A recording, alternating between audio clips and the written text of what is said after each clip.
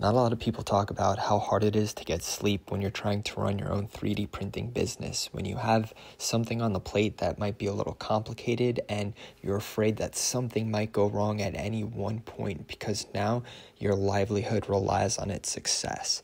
So one of the very first investments I made was an upgrade to the camera to the stock Bambu P1S because the camera stock sucks. It moves like half a frame a second. And truthfully, any camera whatsoever, even the one that kind of sucks, is better than having no camera at all, which was my previous setup, the Creality CR10 a couple years back. Because if something does fail, you want to know where it failed so you could tweak your designs.